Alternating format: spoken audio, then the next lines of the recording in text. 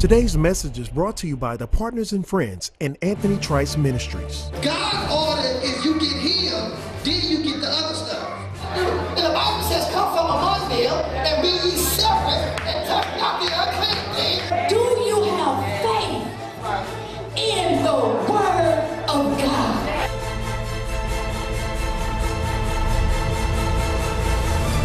Let's get into the Word with Dr. Anthony L. Trice. I went through that, and in fact, that's the time I met Jesus. That's the best time to meet Jesus. We're in Turkey. It was wonderful. So this man treats the people. He puts people into a soundproof room with a glass case, and he makes them clap their hands hard. You can go into your Google checkup and find out. Dr. Zhao has proved that every organs in your body has the nerve endings in your palm. In other words, if you can massage this rightly, wait, I'm coming there. If you can massage it rightly, that's what my kids do when I can't get sleep. They give me now she's learned it, my wife has learned it, we do it together, and she does it for me, and I'm off to sleep. When I call my kids, they rush to do it, they know I'm off to sleep immediately. So, and he gets these people inside these glass cases and makes them clap their hands much. Now listen to me. All clapping is not clapping. All clapping is not clapping. God bless you, sir. All clapping is not clapping. God has freed you, my brother. Hello. God has freed you. Yes, sir. You don't have to spend it on crop anymore. You don't have to spend it on crop anymore. You are free. Thank you, Jesus. He's wonderful God. Don't spend it on crop anymore. If you're still collecting money to use it for your next hit, come and throw it here for Jesus right now. And this man, if he makes you clap inside a room, God bless you, sir. While he's clapping, he's ripped you off for $3,000. And after 6 weeks of this thing, after 6 weeks of clapping their hands, they get healed of cancer. And one more treatment, they have to shout. Now it's all soft-spoken people from, God bless you, who have come from Hollywood, from big places, from the Silicon Valley, and they are not used to speaking loud. They used to speak softly, It's like everything is done softly. Even, I love you, it's softly.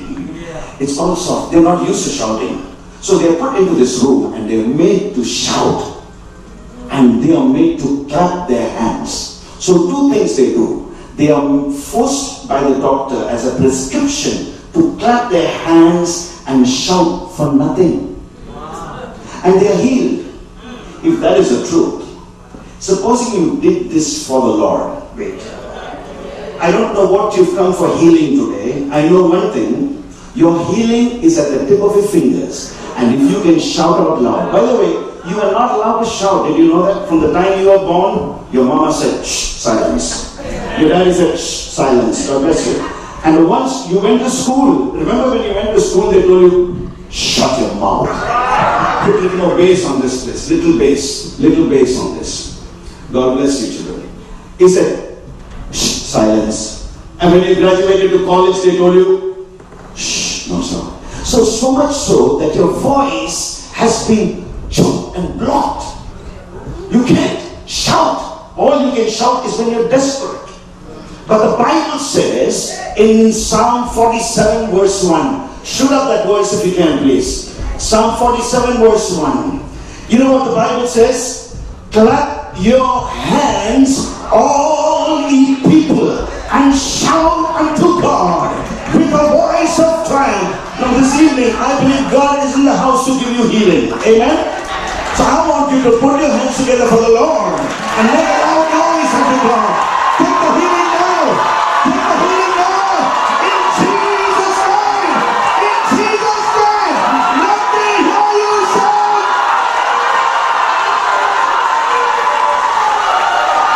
Take the healing now. In Jesus' name.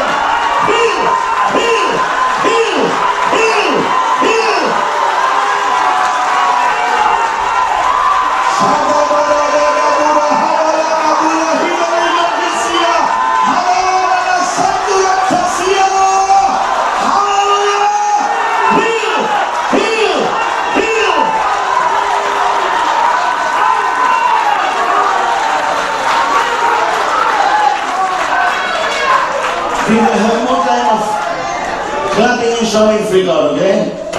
This is a therapy. If you can get sleep, stop taking those pills now. Go into some restroom and put your hands together and shout. Trust me, you will sleep well.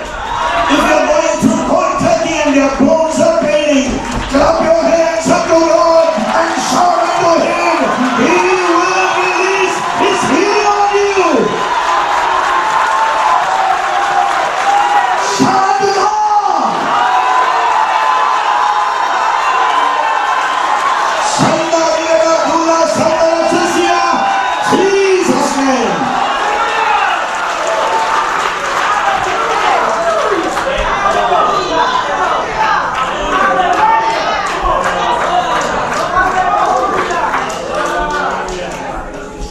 Everybody say grace. That's what it's all about. That's what we are enjoying through in the New Testament. Grace of God. Did you know there's a wonderful book written in a span of 1,600 years, from kings to illiterate fishermen, have all brought this book together, and the only one theme is to reveal one name, and that name is Jesus Christ. And the Bible ends in Revelation, last verse, if you take and see, you will see, may the grace of our Lord Jesus be with you. Even after reading this whole book, it makes no sense to you come to the last verse where he says, may the grace of Jesus be with you. Amen. John is writing that in all of Paul's letters, when Paul is writing from desperate conditions, from like in jails, poop smell and pee smell and stinking places, he writes these things. May the grace of our Lord Jesus be with you. Such powerless grace as God, that even you're in the most desperate situation, His grace is sufficient for you. Amen. John was thrown into Patmos for the revelation of Jesus Christ and the testimony of the Lord. He was thrown out. But even there, he has only one thing to say. May the grace of Jesus be with you. Amen. It's the grace. See, we all know about grace. I know your pastor is a wonderful preacher. I know you've been eating good food here. I know somebody said, one pastor who was with him for 14 years told me, we are here. I said, you must be having a good worship team. Yes, but we are here for His word. That makes sense. It's not all about the music. It's not all about, because you're going to have music there. And the biggest band is going to be playing there. Amen? Amen. And here what we need is direction through the word. Because if you're directed through the word, it is eternal work inside you. Now, everybody say grace once again. Grace. You got that. If somebody said GRACE stands for God's riches at Christ's expense. It's all because of Jesus. Law came from Moses, but grace and truth came from Jesus. What does grace mean? It says He will just give you when you don't deserve it. He just wants to give you. He's going to give you and give you. But there is only one place in the Bible that talks about losing grace. One place in the Bible. You could lose grace and not know about it. So since it's a Bible study day, I will use Bible study. It will be like a teaching, preaching, so we call it preaching.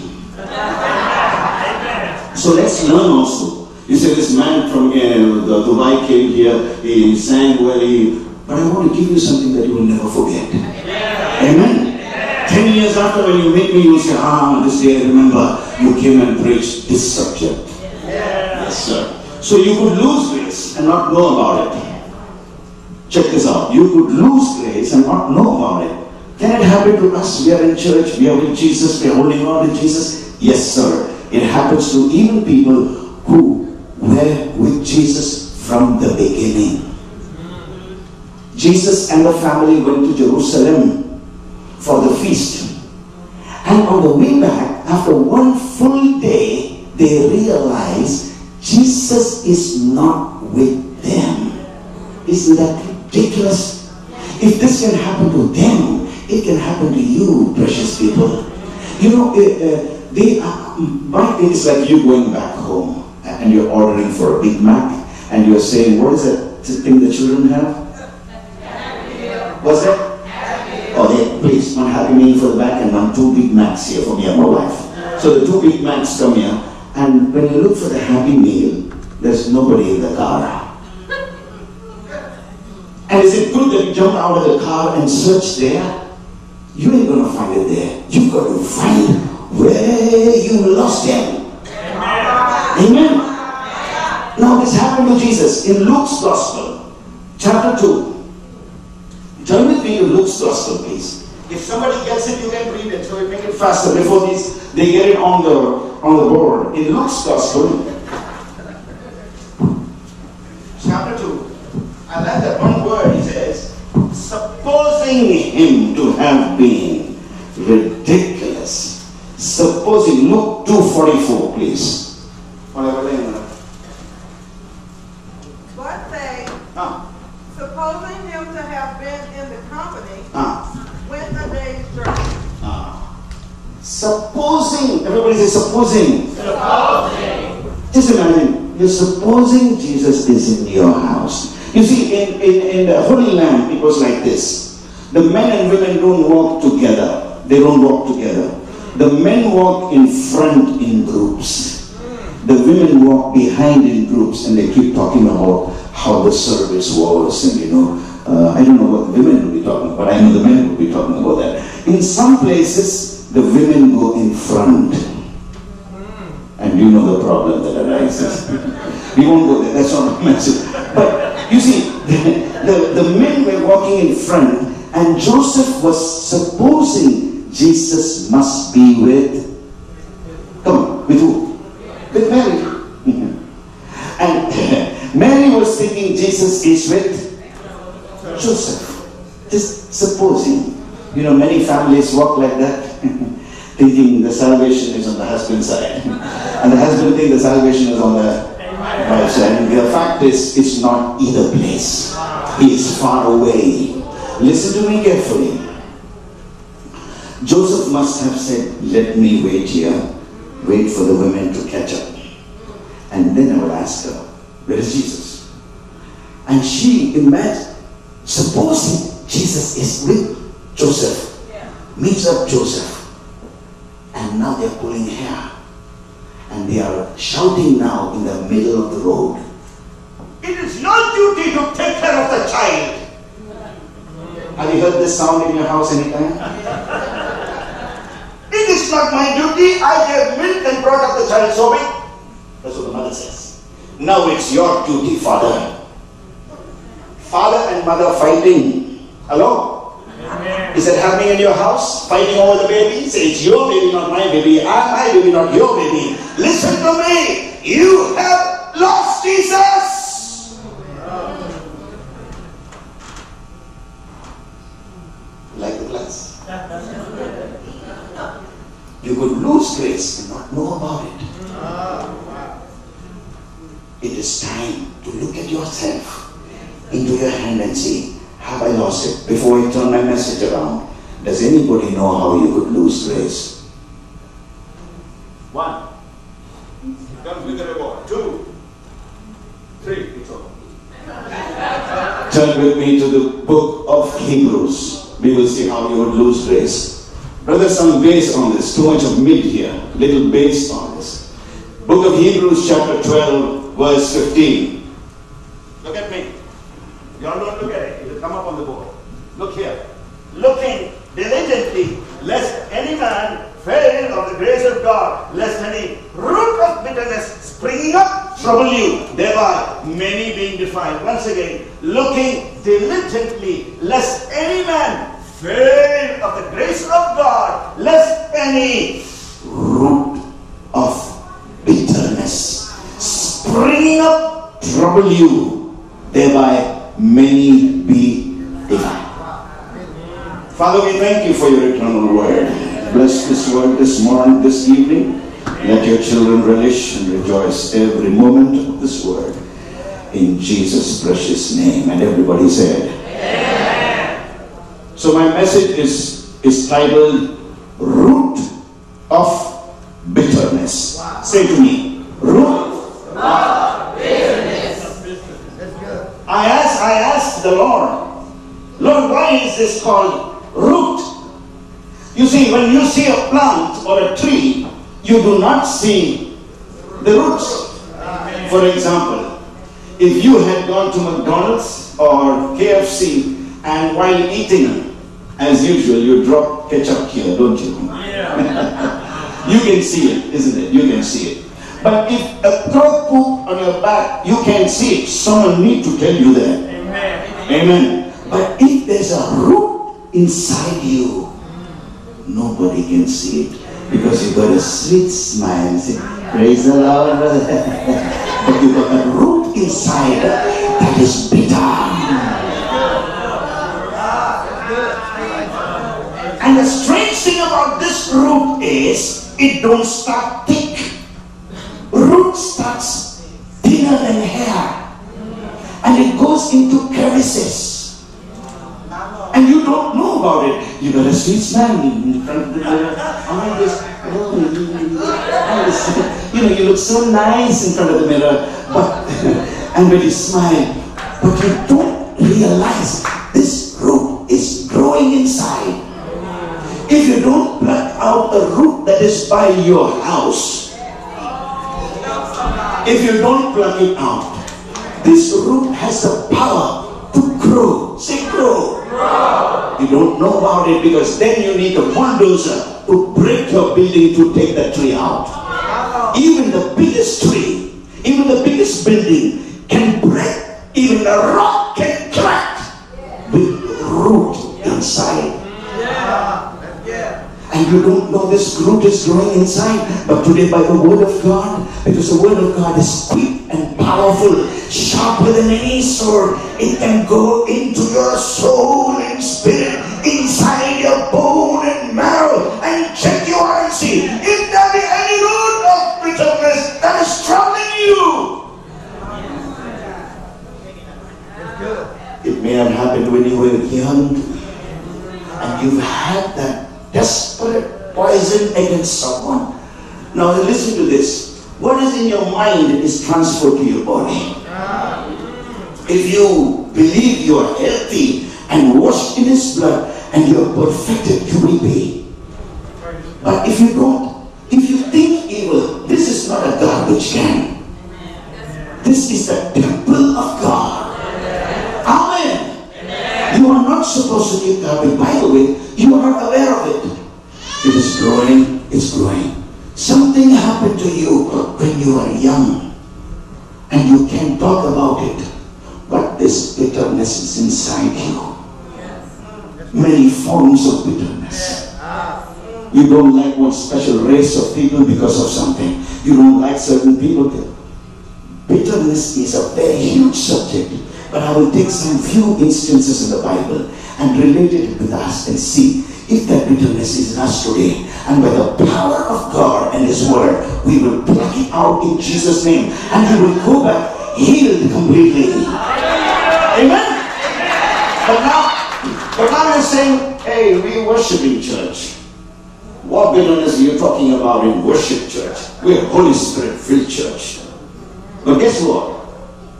Bitterness came in the worship place first. Oh my God. Did you know that? Yes, sir. That's good. Two people who went to worship. The first children here. Cain and Abel. Yeah. Cain was the first one to think about worship. He brought the fruits of the ground. But it was dead. He brought the fruits of the ground. He said, I work for it. Grace, you don't have to work for it. It's not by works, it's given to you freely. Amen. So he worked hard and he brought, it looks something like this, by the way. He may have decorated it with a few dead flowers to make it pleasing for the Lord, but that was against God's plan. God's plan was, you must bring a lamb. And you must cut the lamb. You must bring a live lamb. Your worship cannot be dead. Your worship should be moving. Amen. When you come into the house of God, you can't do this and do yoga inside. This is a place to rock your body and worship Him with all your might. Somebody say amen. Hallelujah. It should be a cry inside you. The Lamb, when it comes to worship, the Lamb, the hands are tied, the legs are tied, and the knife will come up and blood all over the place. Doesn't look very nice, but God has respect unto that worship. There are only two kinds of worshipers in this church. You either are able worshiper or you're a king worshiper. If you are an able worshiper, let me hear you put your hands together. Move yourself and shout.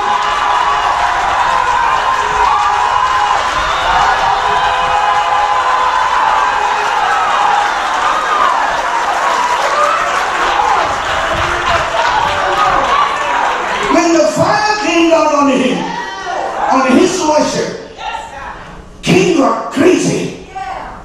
Crane looks at it and says, "Oh, kill this guy. Why would you kill him?" You should have been humble to ask him how he did it. He would have said, "I didn't work too hard for this. I just went to the field and brought the lamb. Somebody brought it up. It's by grace, not by works." You don't have to do anything to please Him. If you don't move your finger from now till eternity, you will still see heaven. But if you're grateful and thankful for the great work that He's done for you on the cross, how can you not?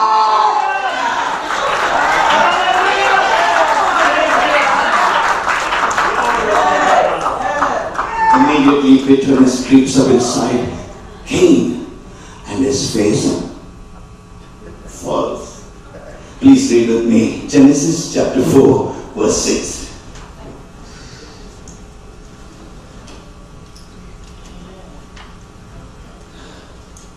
Genesis 4, 6. I still haven't got into the word. I'll be just getting it. Yes, sir. Let me set my thing up for it. It's a setup. Amen. You got it? And the Lord? And the Lord said unto Cain, What did He say? Why art thou wroth? Why art thou wroth? And Why is thy countenance fallen? why is your face fallen? You are in a glory place. You are in a place where your face should shine. Why are you wroth? He had root of bitterness. He comes into the church of God and he's looking at other people worshiping. Will you stop doing that? That's none of your business why the person is crying. That is none of your business why the person is singing on. That person knows where he came out of. It's your duty to be thankful and grateful unto God and worship Him. Why are you wroth? You get angry at everything, do you? You get angry because you don't shout and scream in the house of God. Listen to me, you angry people, if you are there, shout and scream unto God, your anger will flee.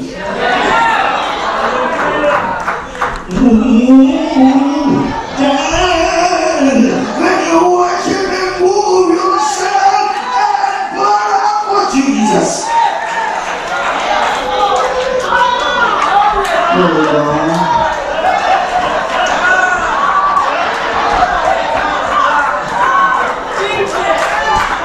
Move your body when you have to worship Him. Wow, this place belongs to you. Let your hands move out. Let your hands swing for Jesus.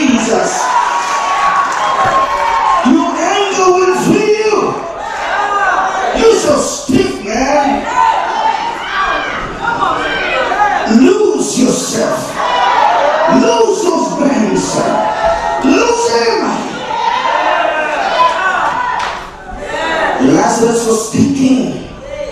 He had a bad strike. Jesus said, loose him. We are all being dead in sin. We need to be loosed. We thought this place doesn't belong to us. That place belongs to you.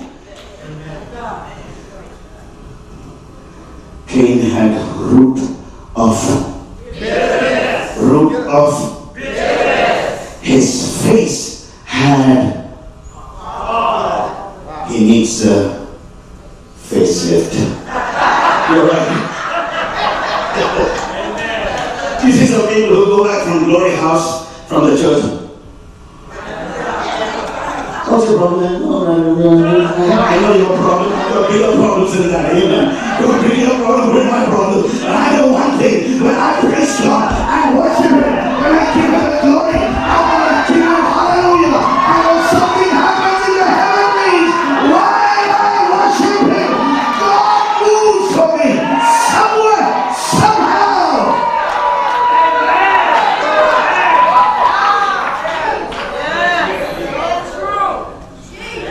Why is your face? Don't waste your money on facelift. All you got to do is worship God with all your heart, with all your mind, and shout out to God. Give Him a praise. Hallelujah.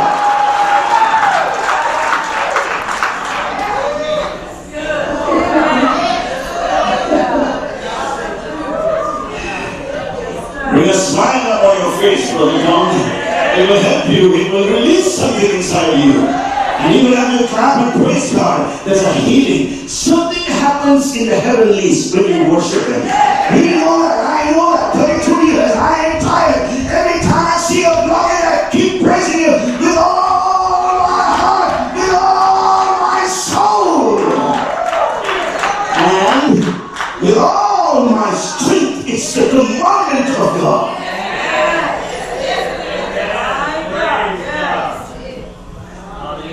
Why is your face fallen? If you don't pay heed to that call, you will become a murderer. That's what he became. And if you don't listen to this call,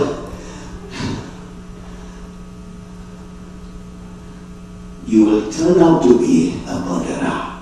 That's what happened to Cain. He didn't hear that call then. He should have been just humble. Say humble. That's the key. You just have to go and ask Abel, how do you do it? And Abel will give you a simple answer. I did nothing. I just took that and did it like it said. And this house here inside, whatever you call this church, it doesn't make any sense till you are able to burn out for Jesus. It don't matter what the people play here and sing here. The whole idea of this house is to give yourself as a living sacrifice unto God. Amen? Paul says in Romans, I beseech you therefore, brethren, to offer yourself